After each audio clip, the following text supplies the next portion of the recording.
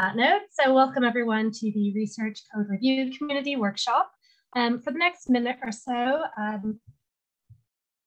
I will give you, I just became really cautious. Can everyone see my screen? And is the Zoom panel showing up over top of it? Okay, it's good. All right. So for the next minute or so, I will give you an idea of the sort of how it started in terms of the code review community, which it will then hand over to Thibault, who will cover how it's going, and he'll present the outputs of the community to date, and we'll then split into some breakout rooms to really harvest your invaluable feedback. Right, so if we take ourselves back to 2020, which seems a lifetime ago, following a tremendous response to a tweet, the Research Code Review community was formed in early 2021, where you can see on the right-hand side, we used a bottom-up community approach to really define our remit and set forward our priorities. So the community was really built on and inspired by recent initiatives in code review, which you've already heard about during this conference, including, for instance, CodeCheck, as well as the Oxford Code Review Network. And it was in an effort to really bring together the many strands of code review and exchange knowledge and provide confidence to all stakeholders when dealing with scientific research software. So the Research Code Review community is a collaboration between research software engineers, funders, society representatives, academic publishers, and researchers. And in short, our aim was really to build consensus and awareness around good practices in code review, whilst also raising awareness about the importance of functional and reusable code in scientific research. We expect our deliverables will advise sort of a range of people, including research software engineers, researchers themselves, research funders and institutions, publishers, organization, and open science initiatives on good practices around code review. And I think this is especially important as software sort of becomes more deeply embedded across a wide range of disciplines. And so whilst initially, as you'll see here, we tried to boil the ocean, if you will, our USP is now focused on code review during research, particularly for what we call the academic research lone coders or lone wolves, who are not necessarily research engineers and don't necessarily have anyone else within their lab community that is also coding. And so before I hand over to Thibault, I thought we'd just take the temperature of the room, if you will.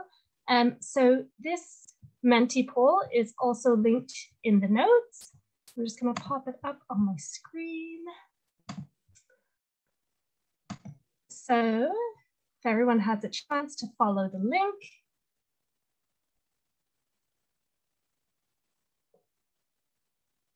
First question is, have you ever participated in code review during research or during development, if you will?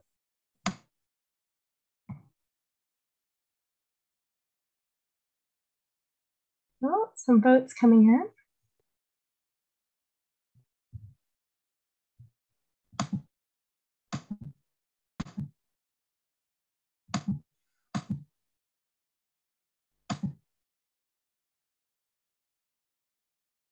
All right, so no one is unsure. That's good news, at least.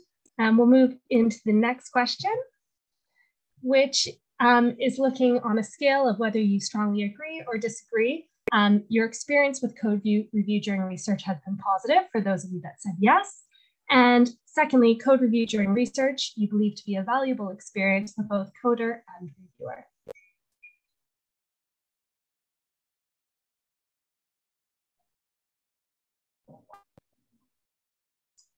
Great stuff. So it seems we might be preaching to the choir today.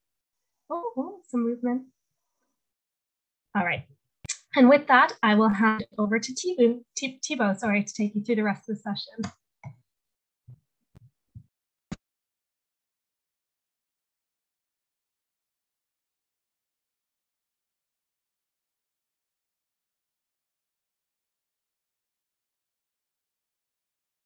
Sorry, I always getting confused with Zoom. As soon as you share, it's just, everything is at the top and I always get confused. Can you hear me okay and see my screen? Yeah, absolutely clear. Okay, great. Yeah, thank you, Holly. So yesterday morning we had a presentation about CodeCheck, and CodeCheck is really code review, but at the time of publications. which means that the people who run the code checkers, they mainly check that they can run the code, but they don't really look at the code itself. And that's very important for reproducibility and generally checking the state of a code base. But imagine that if you are a code checker and you go the extra mile and you actually take a look at the code itself, what happens if you realize that the code is very difficult to read or is plain unmaintainable? It's one thing to be able to run a code. It's obviously one of the most important things, but if you get some numbers and you're not really able to know how these numbers were generated because you can't really understand the code, that's another problem. And you can be sure that it's going to be very difficult for anyone to actually reuse part of the code or extend the code. So and now it's too late. You can't really go back to the author of the code and say, well, I'm not going to have this stamp of approval because I want you to rewrite the whole of your code. This is just not going to happen. It's simply too late. The time of publication, it's too late. So maybe there's room for a different kind of code review, a code review during research.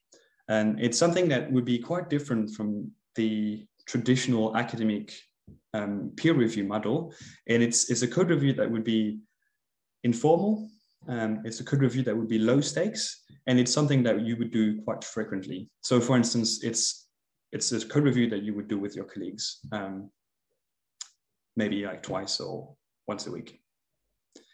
And so this is somewhere where you're really going to focus on the code itself, right? It's not the place where you would look at the science in details, but the focus is really code quality.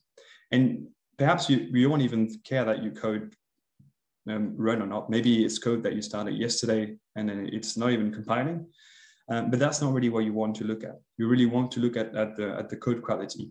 And so the idea is that if you do this, maybe with your colleagues throughout your research, then when you arrive at the time of publication, your code itself is in a better place. It's a little bit healthier.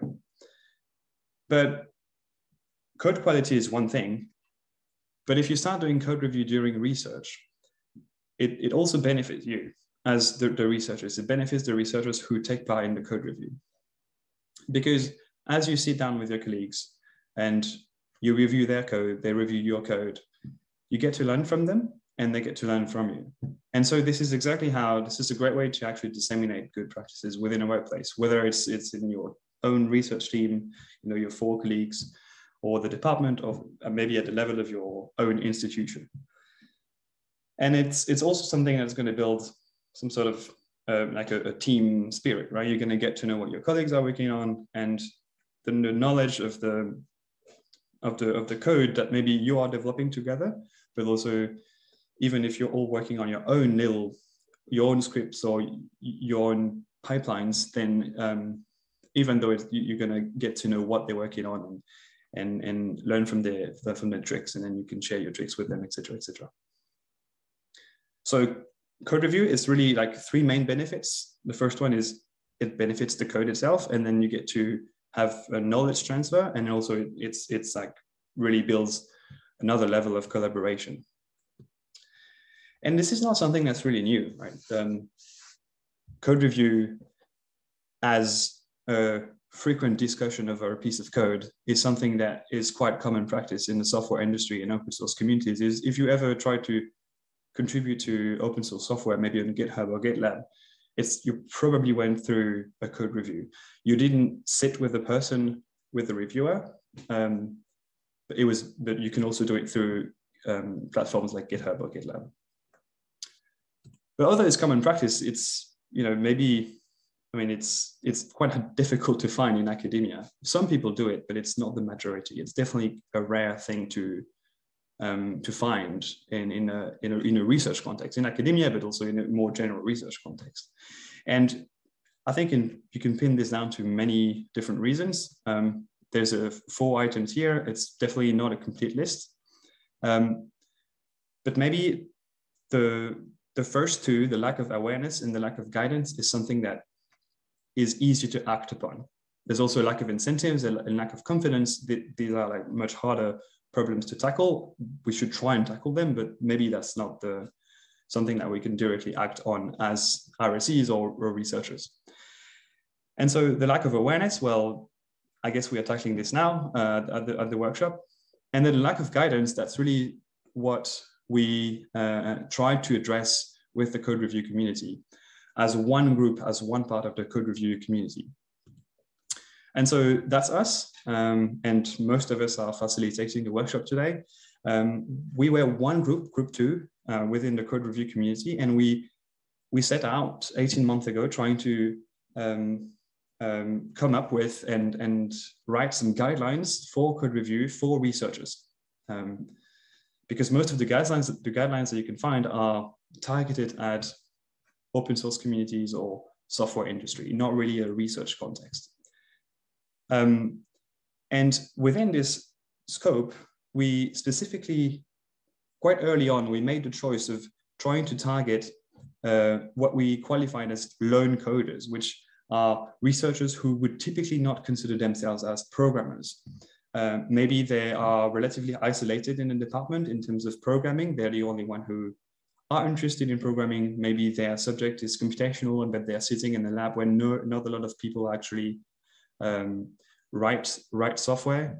And in this case, it's very hard to get started with code review because it's hard to find people, it's hard to find interest, and it's hard to motivate the people around you to actually start spending time looking at each other's code. So this is really the people that we had in mind when we started to try and think about what guidelines could we write for these people. And so the model the actual outcome that we targeted is actually a website, or at least a web resource, because we want it to be a living document that people can actually contribute to. And so we came out with this website that you will have an opportunity just in a minute to actually go and have a look for yourself.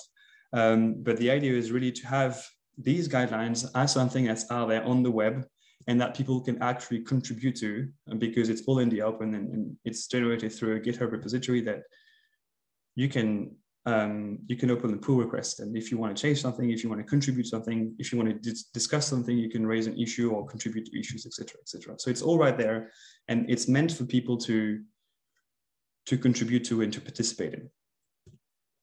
So this mini workshop, it's basically 5 steps.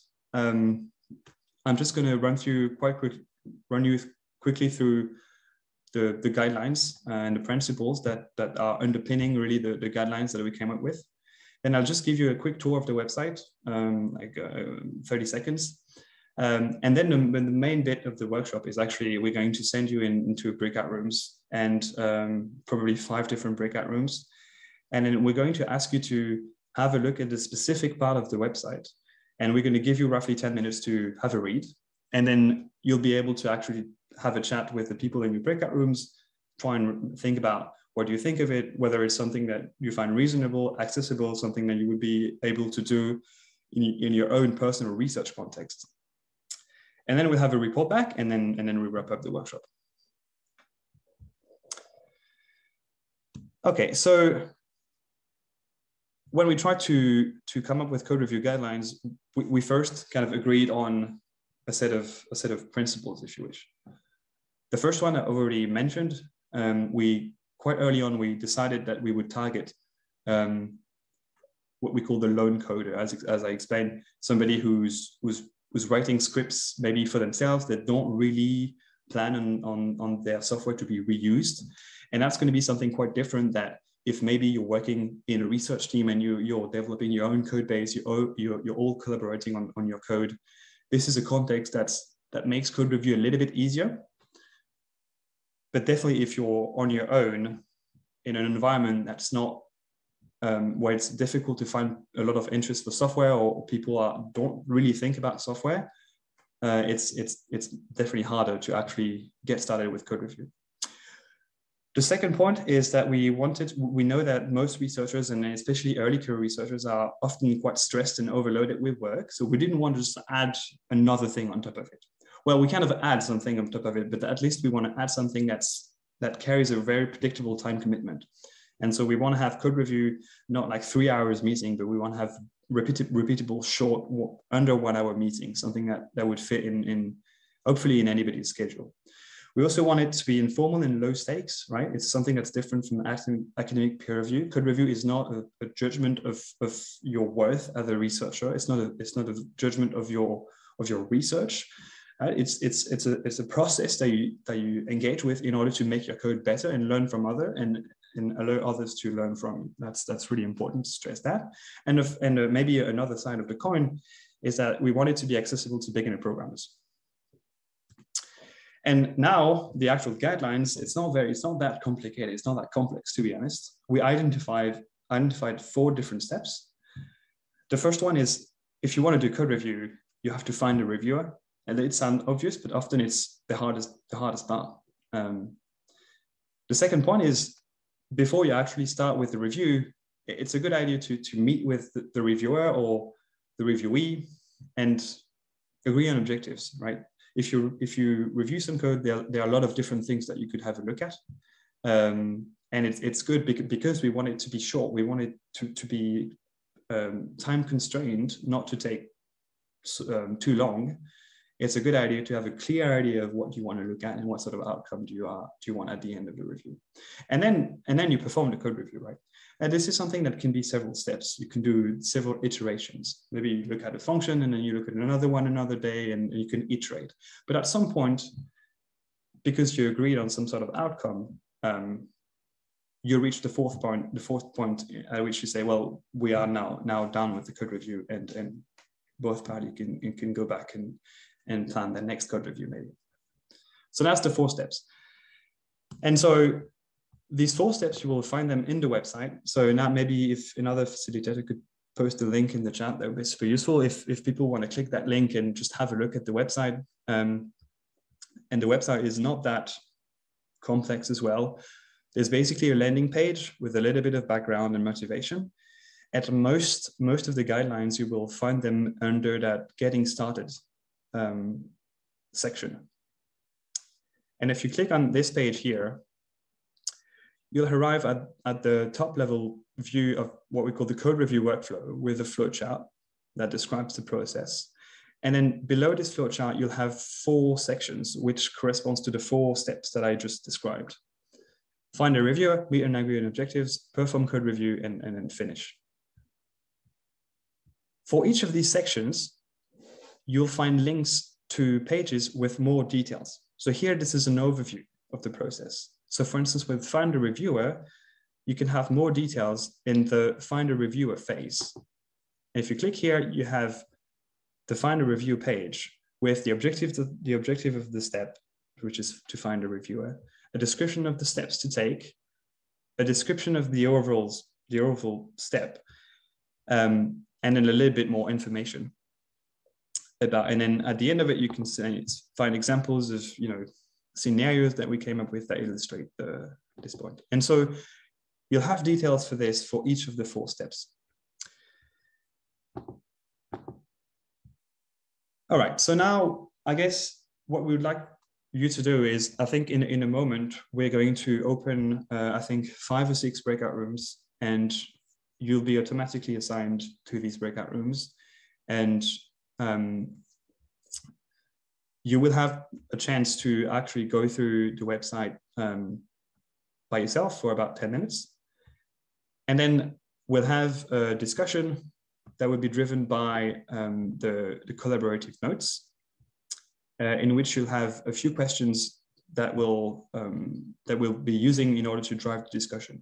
And I'm just gonna let David just kind of run through the breakout room sessions and also talk a little bit about housekeeping for the interactive part.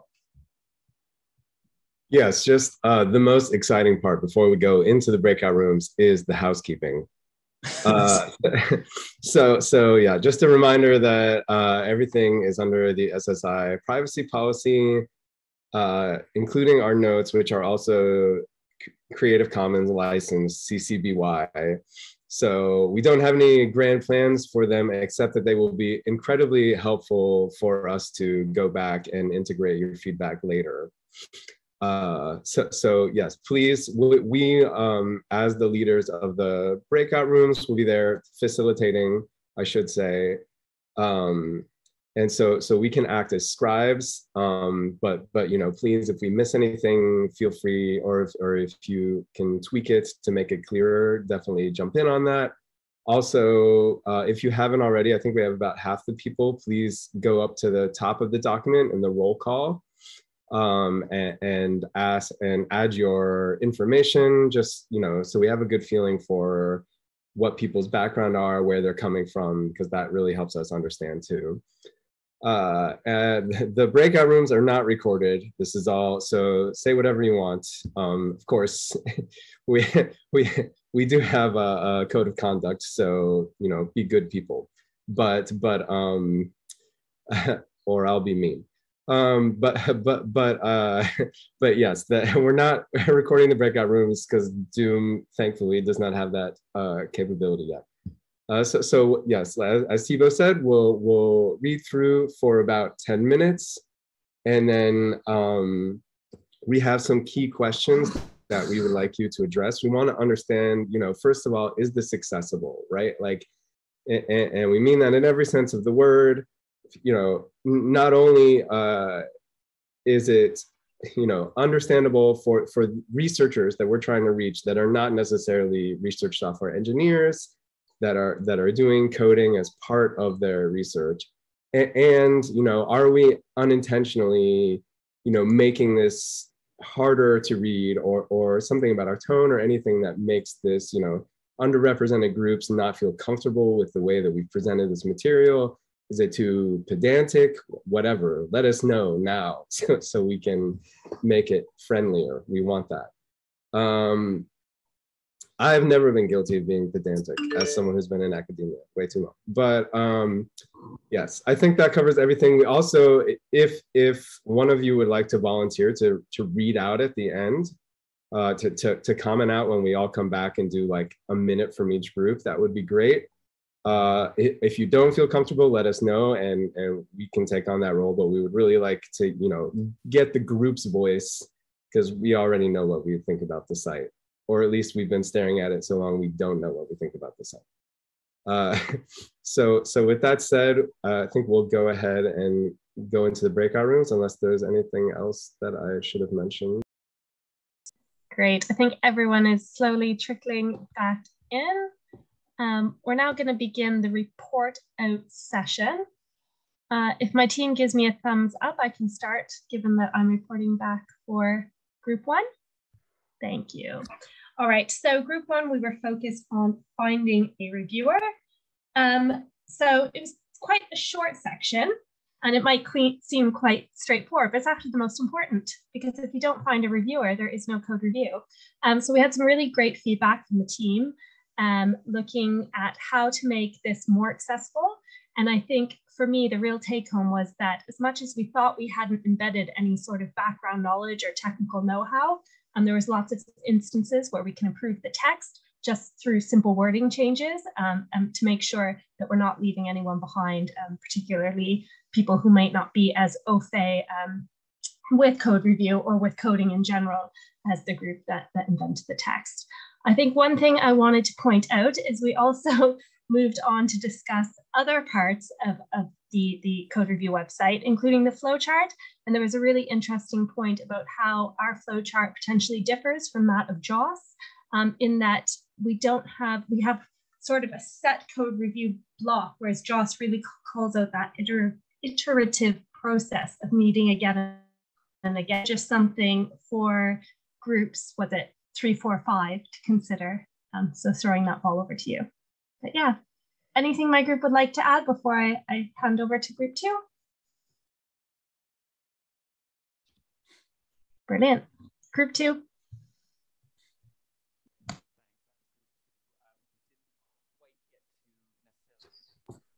Oh, we can't really hear you, Matthew. Same problem. Every time. Okay, good. Yeah. There we go. Yes, I was just saying we didn't really get a chance to nominate a reporter, so I don't know if anyone from group 2 is happy to do that right now. Otherwise, I will. Okay, I will go ahead then and just quickly sort of summarize what we were talking about. So ours was the meet and agree on objectives group. So this section was basically recommending that the reviewer and the author sort of in some fashion get together before the actual review happens and agree loosely on what the objective for the review will be. So talking about things like code readability, maintainability. One term that came up in our discussion was extensibility, and whether that term might need to be made a bit more concise or specific and well defined for why that is a good thing that someone would want to do. In terms of accessibility, it was felt that this was, what was written in this section was actually sort of loose enough that it could be applicable to many different scenarios and didn't really exclude anyone. We had a nice conversation around whether code review as an objective can have code correctness as an objective for the review. And that there are kind of different ways you can check for correctness, which is quite an interesting discussion, which I won't have time to summarize. Feeling there was also, in terms of actually having a meeting before the code review, it was felt that perhaps async could be really a good way to do this instead of doing it in person, and could actually add value. Right, and I think I'll just cut it off there so that other groups have a chance to summarize as well. So we're group 3, and I think Sadie was going to report out for us.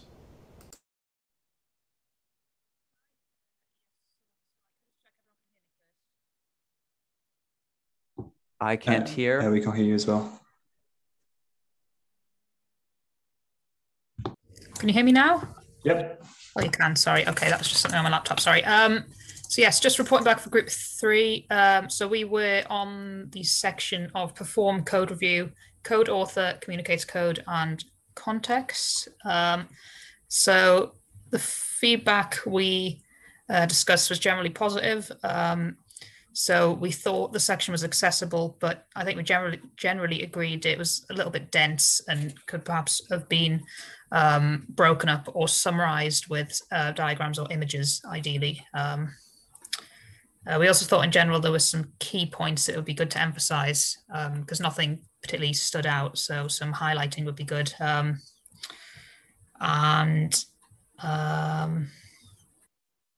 Yes, so I think we conveyed that in general we would be happy to implement these guidelines in practice, although it might make the process of code review slightly more time consuming. The fact you have to talk about the context and pick out a specific block of code to discuss that would add to the process that so some managers might need convincing that it's worthwhile. I think the most interesting part of the discussion was, so there's a question on what we think about the size of a code segment recommended to pick out to review, because the recommendation was 50 to 100 lines of code.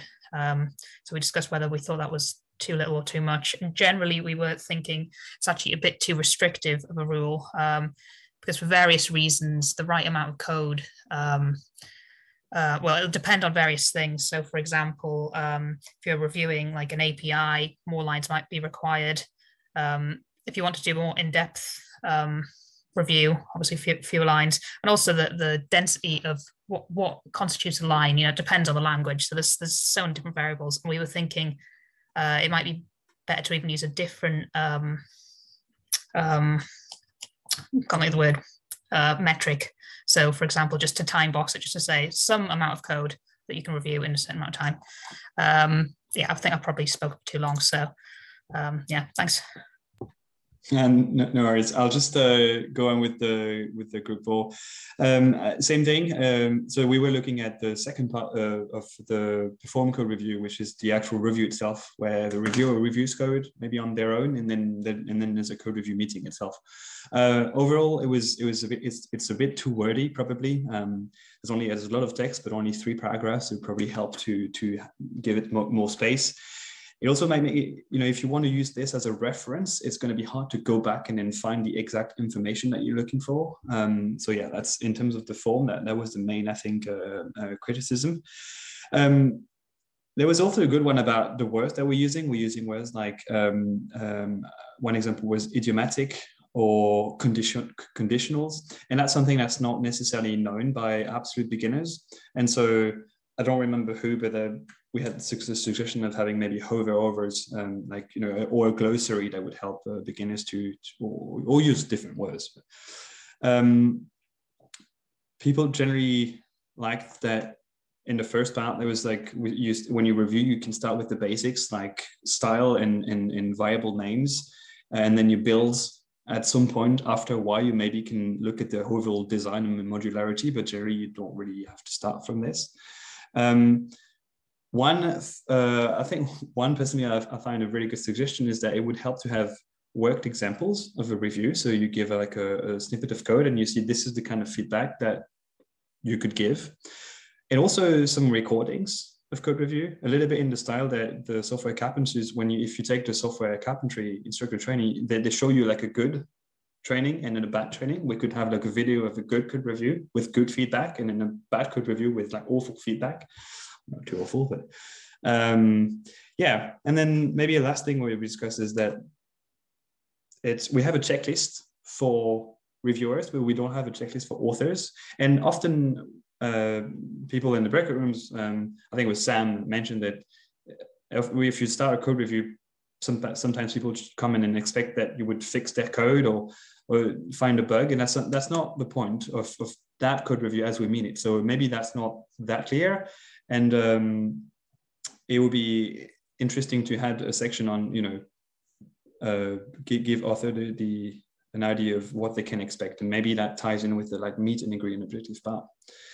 And lastly, a point about, again, it's maybe sometimes hard to find 50, 100 or 200 lines of code, especially if your code isn't really modular and you have very long functions. So yeah, it can be hard to break the code. And yeah, that's it for group 4. If I forgot anything, please feel free to unmute group 4. Otherwise, I think we're done. And I am volunteered myself to report out for group 5. I'm not sure if we're going to just get booted out of Zoom now that we're over time. So in case we don't say it, I see we're losing people, but Holly did put a link in the chat to the site. So you can definitely go to the GitHub repository and raise an issue to give us more feedback that way. We're still figuring out future plans, which may include contributing to the Turing Way, some form of this. But this is all hugely valuable feedback. So thank you, everybody. Just really briefly, in our section, we did talk about like, overall it was good, accessible, maybe a section at the beginning that was sort of dug into too many details could be removed. Also sort of talking more broadly about setting the tone, which we do in other places, but like linking that to cultural differences, you really want to like make sure everybody understands how they're going to interact and what kind of feedback they want and what form they want it. And then last but not least, one idea that came up is that there's already a lot of sort of code review the other way that goes on, like the SSI is doing reports on people's code that they submit. Are there ways in organizations now where you could just sort of add this on, like, I wrote this review on what you gave me, why don't we just talk for 30 minutes since it's fresh in my brain anyways? So just like, how do people integrate this into their lives now that they know that they can do it? And any other ideas along that line, we definitely love to hear about. So including starting up the international, worldwide, pan-universe code review Discord with parrot emojis and the cat emojis, the animated cat emojis. Anyways, we're definitely over time. So thank you everybody for all of the feedback. This is really helpful and great talking with everybody. Thank you so much. No.